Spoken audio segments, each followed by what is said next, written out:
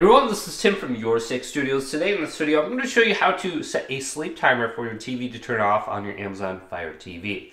So the first way is simply holding down the home button right here. If we hold this down, we're going to get the side menu where we can just go down to sleep. And you can see I have a sleep timer running right now and it's counting down. Well, I could turn this off and then turn it on. I got 5, 10, 15, 20 minutes, etc. Now, there's another way we can do this if we're on like the Firestick or Fire TV. If we have the Alexa voice remote, you can see right there, all we have to do is hold this down.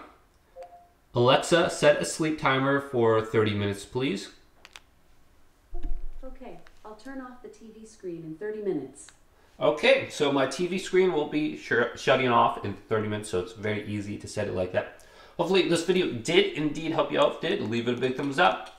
And subscribe to my channel down below for more tech videos coming up next on Your Six Studios.